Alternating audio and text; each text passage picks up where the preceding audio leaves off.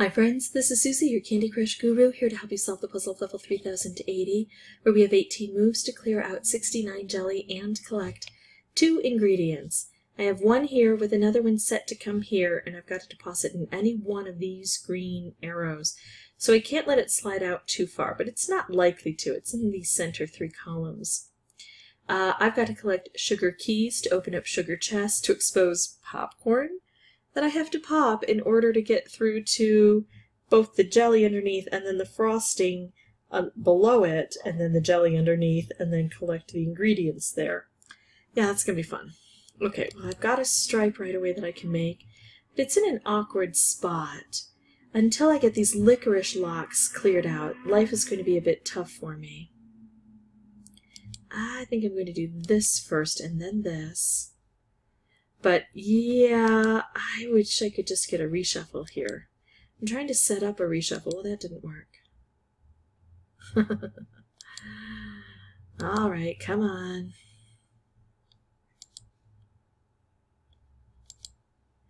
Okay, so now things should be opening up, and hopefully I'll be able to make some specials to help me out. And hopefully it's not too late, because I only have 6 moves left. Yeah, I think I need a bit of help here. I was hoping to get an orange wrapped instead of a purple stripe, because I don't think this is enough to get this done.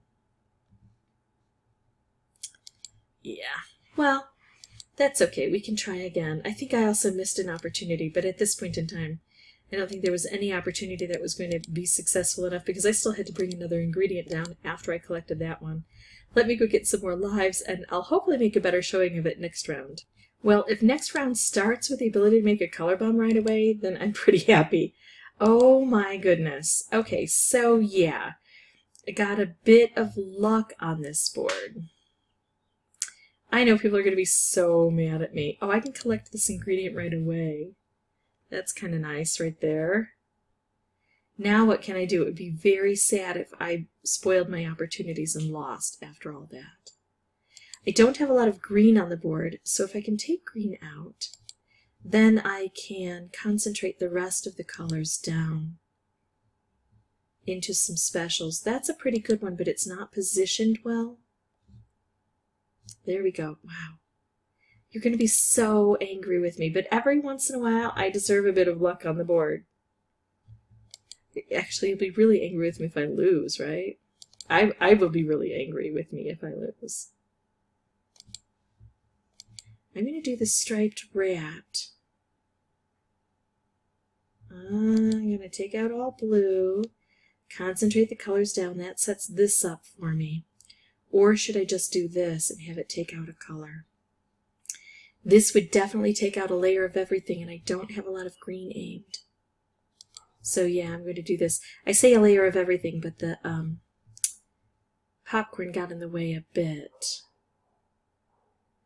Okay, this is looking good. Very good.